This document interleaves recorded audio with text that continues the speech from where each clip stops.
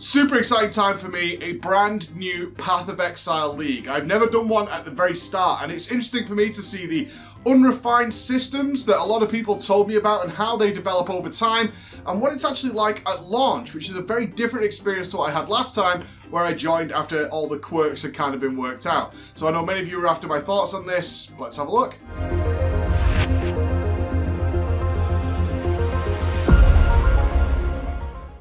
There are two aspects to this league that we really need to talk about, because on the one hand, there's the new thing that the league is based on. That is the SCOURGE League, a brand new system involving a blood crucible, where you're going to do different kinds of gameplay, and that's going to be split up into two things in order to generate really cool new items. This is the fresh idea that Grinding Gear Games comes up with every few months in order to keep their games super fresh. They totally redo the main core function of the league.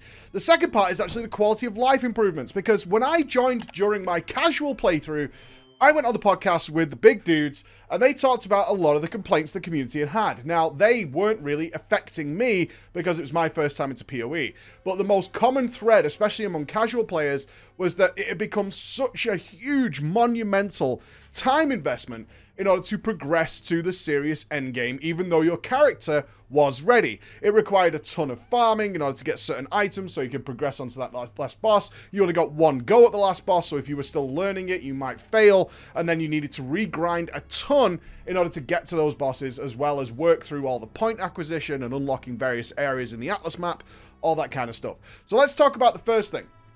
And the big positive that came from the announcement of the SCOURGE League is that they massively shrunk and improved the quality of life in supreme ways for all those players. They made it far, far easier, far less time investment. They shrunk down the Atlas. They did so many things, even little changes here and there about how you acquire items. They made them now so they drop in stacks.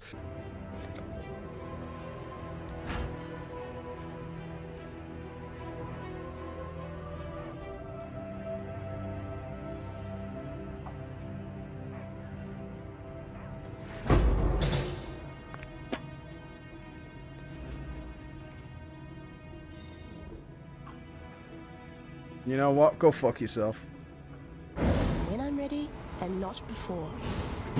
Things like that in order to make your gameplay experience in Path of Exile that much better. And as for a seasoned player, these are just like the cherries that you were looking for. This was great. Like, even for me, who had only played one league, reading about the changes they had done, I was like, this is fantastic. This is awesome. And they are. You even feel it from the start of leveling up your fresh character, is you feel that quality of life improvement very, very quickly, and it just expands and expands and expands on that. And it was one of the things that I noted straight away, is like, it just feels nicer, even as we play through this. And we felt that in the office as well. It's not only me who's been playing this, we have been playing it internally among our team, and you could just feel that happening. And certainly towards the end game, nothing but positive reception for that. So this is a great example, and I'm going to bring up another example of this, of them listening to the feedback and actually doing something about it, actually doing something very positive about it in order to make your gameplay experience better, because it is a grinding game, right? It's Grinding Gear Games is the name of the developer.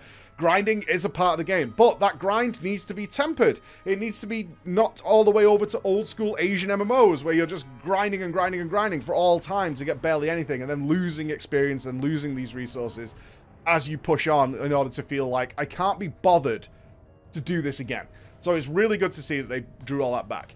Now let's talk about the new league. So, for me, this was an eye-opening experience compared to my blind playthrough that I did the last time, because I joined late in the league, literally like a month and a half before the new league was about to launch, which means the Expedition League that was currently in play had undergone some changes. They had modified it in different ways. Now, when it comes to the core function, what I now see more clearly than ever is that you have to divide that into two parts, and I'm sure that's what they do internally. There's the gameplay part of the whatever the league mechanic is. The gameplay, what you actually do in the game to generate the resource or to acquire the currencies or whatever it might be in order to take advantage of part two, which is the itemization side of it. So we have the gameplay side of it and the itemization side of it. And those two are often very, very separate in terms of how they function. We have one entire gameplay thing, which is what you're going to do out in your maps, what you're going to do in the world. And then you have the itemization functionality, which is often something completely separate and just utilizes whatever you earned in the gameplay side. Now, if I was to look at the Expedition League, I would say The itemization side of it, I found exceptionally fun. Exceptionally fun. When I was doing my, again, casual playthrough, no expert here, but my casual playthrough, I found it very fun when I was kind of feeling a little burned out on maybe just grinding out gameplay for, 6 or 7 hours, which is what easily disappears into Path of Exile, and then going to the vendors in order to gamble on an item and just have fun messing with a piece of gear to maybe make it cool. You got choices along the way. Certainly if I think about ROG, where you were able to go, right, what's the next step? You can either make these good, or maybe we take these away. Do you really want those things? Because we're going to take them, and you click the button, and you're like, okay, maybe the next one's like, we're going to boost certain things and make them good. It's like, okay, are these good? All right, let's roll it. Let's see what happens. And the cool thing about that, even if it was just raw dragging items out of some other gambling ways and just getting a bad item, is you didn't really feel a sense of loss. That was something I really enjoyed, is you were just hoping and praying you would get something exceptional. You could know going in, it's not, you might not, but at least you'll get several tries, and sometimes you got something really good out of it, and if you didn't, no big deal. You're still in the same gear you had when you started, and your gear is pretty good. You were just hoping to get something a little bit better, and it gave you a little fun gameplay. Even the itemization side of it was fun gameplay in order to mess around and have fun with it. On the alternative side, the actual gameplay in the game, I would have a very minor, and I want to stress this enough, a very minor complaint that the gameplay side was a little exhausting at times. But I mean, really tinily, because what you had to do was set up the explosions. This is how the Expedition League works, is you set up the explosions in order to generate the type of enemies and the resources you wanted to come out of it. And it could get a little exhausting because it existed in pretty much every single map you went into.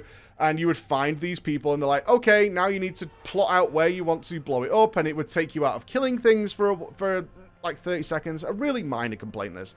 So I would say, like, on the itemization side, stellar. I had so much fun with it. It was really cool just getting 10 or 12 items, just hoping they'd be good, having some gambling opportunities, messing around, re-rolling them, hoping you were going to get something you really liked, and if not, okay, it'll come along next time. Where the gameplay side of it, again, was fine. It was pretty good. It would just take you out of the flow of combat a little bit every single map, which was, every now and again you were like, kind of can't be bothered stopping what I'm doing in order to do this, but you go and do it anyway because you want the resources for the itemization bit, which is really good. Now, the Scourge League then. Basically a 180 for me.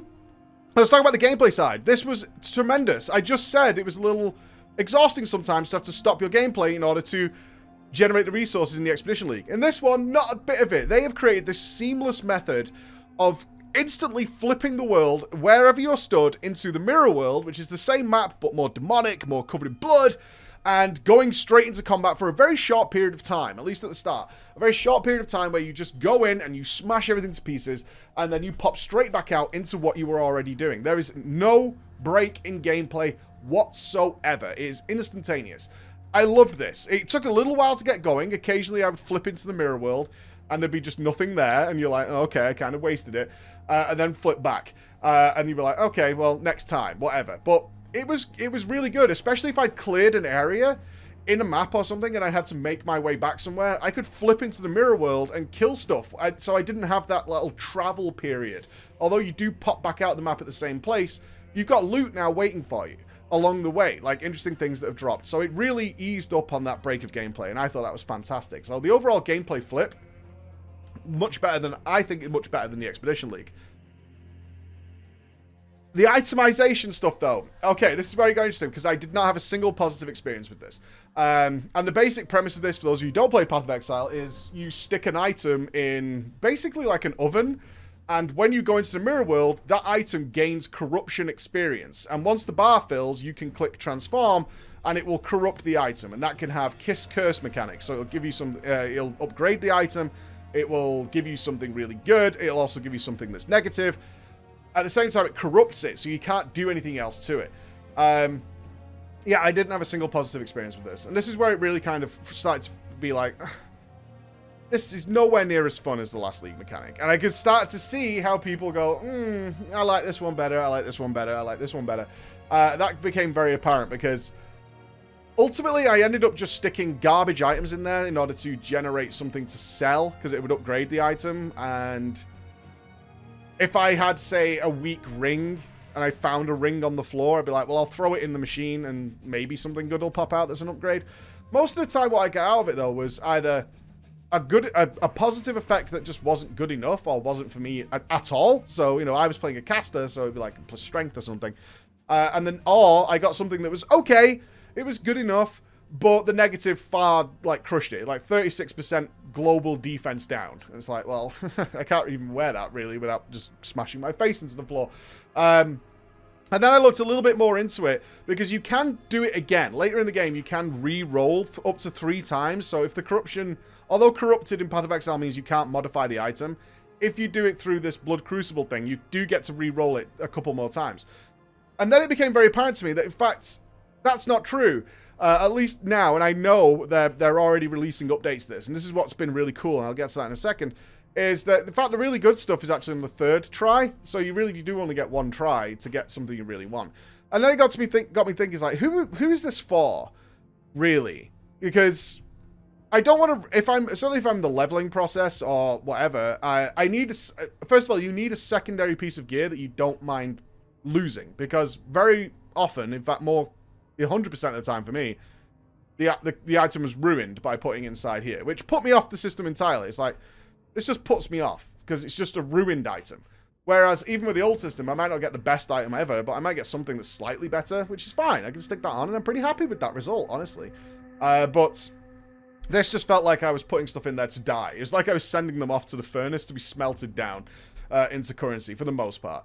Which, I think the only thing I can see with this system that makes it cool is that when you're really super endgame, when you're fishing for one particular thing, then maybe it's okay. When you're really hoping that one specific, you know, you really need to be on top of your game in terms of everything that could pop out of this. You're really hoping for that one particular role, which is just too limited for me, or a player like me. I mean, sure, I can grind it out till I'm at that stage, but the whole system kind of felt dead.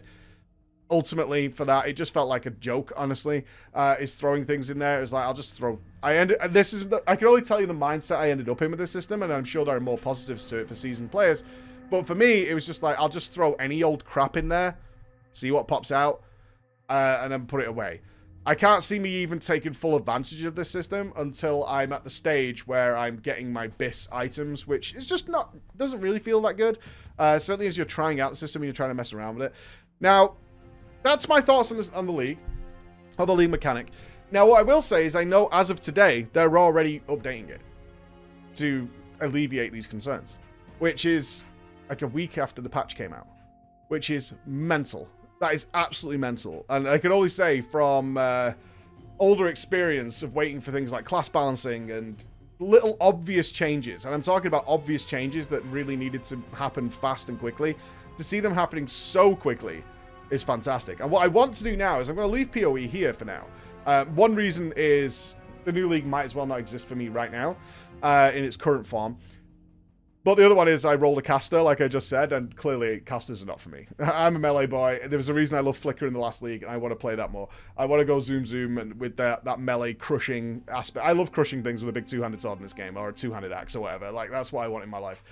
So I'm gonna wait, actually, until they refine it a bit more, because I know they're going to do that. I have that confidence they're going to refine it a bit more, and then come back and try it. So that's my thoughts on this league so far.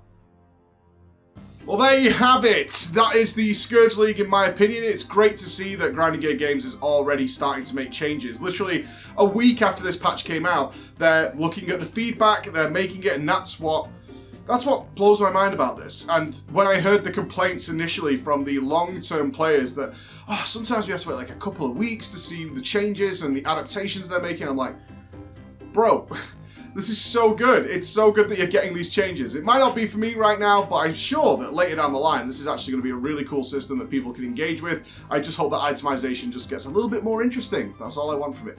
Thank you so much for watching, guys. And look out, we're doing a full A Realm Reborn review for Final Fantasy XIV. I've now finished it. I'm ready to step into Heavensward on Monday morning. I'm very hyped for it. I'm taking this little week break. We're playing some horror games because it is Halloween. And then we're going to be jumping straight to that Heavensward story. Not that I'm not thirsty for it right now.